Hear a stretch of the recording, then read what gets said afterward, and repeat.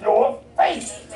Do you say you believe in the Lord? You said that Jesus is the Son of God. See, what happened to you? Oh, I want not to let y'all in on this here, because I don't want y'all to get tickled and go to laughing and start laughing too long.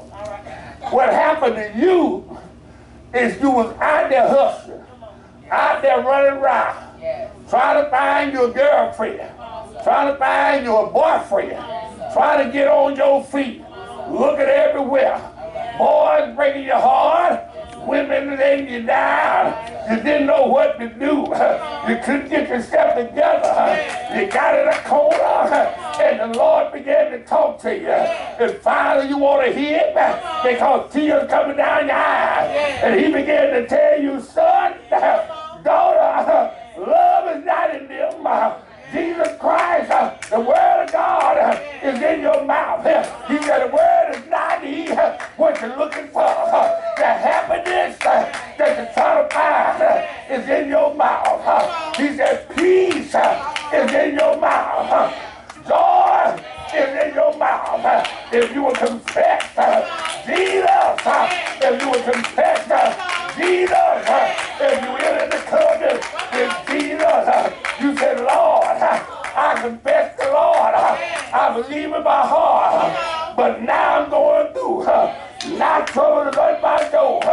The reason that you're going through like you're going through is because you said you believe that God raised Jesus up from the dead.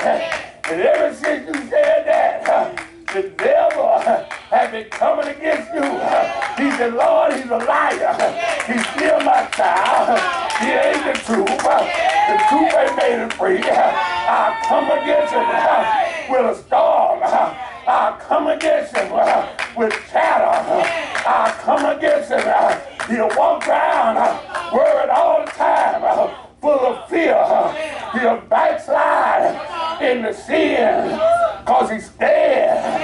How can he believe and be full of fear?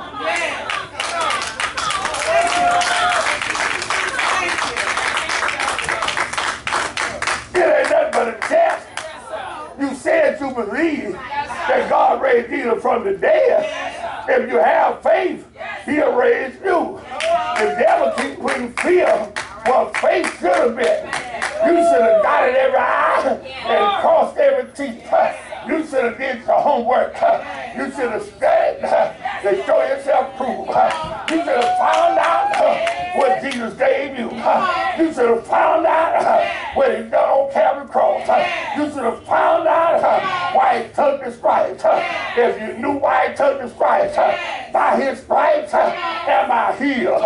You wouldn't be walking around talking about what medication and what sickness you got. So by his stripes am I healed.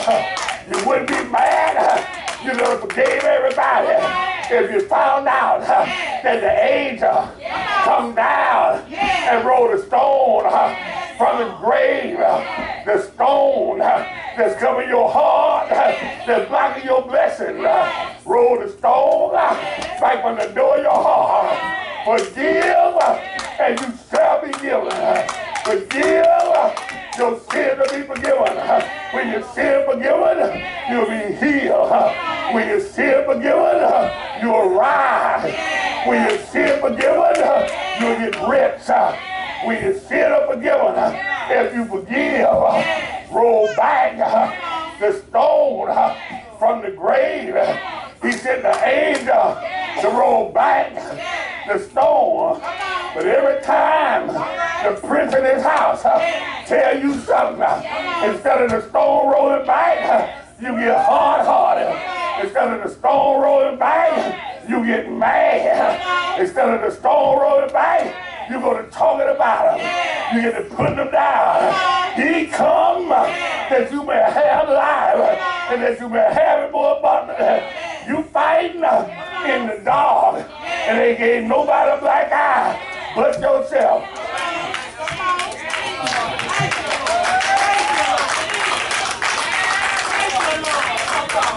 Hello, somebody. Hello, somebody. I'm talking about the power of God. I'm talking about the resurrection of God. I'm talking about the God that died, bled, and suffered When the blood come down, it rent the church, gave you a place in there, rent the ground, went down to hell, took the keys of death and hell. Not gonna die no more.